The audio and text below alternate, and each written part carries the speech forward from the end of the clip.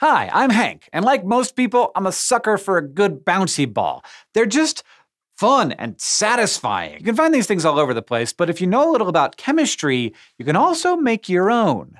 Here's how to do it. First, you're gonna assemble your bouncy ball mold.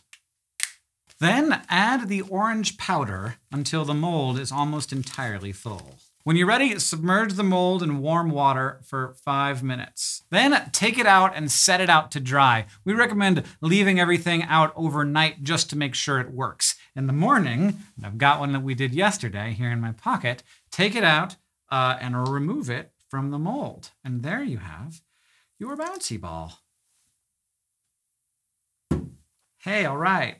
It bounced. Somehow, a bunch of powder and water turned into a nice, squishy bouncy ball. And that's mostly because my orange powder was made of a polymer. Polymers are long chains of similar particles, like a string of beads or a bunch of people holding hands. If you've done some of our other Universe Unboxed experiments, you might have heard us talk about them before. When I added water to a bunch of dried up polymers, that turned the powder from some boring dust into a squishy solid. Thanks for experimenting with me.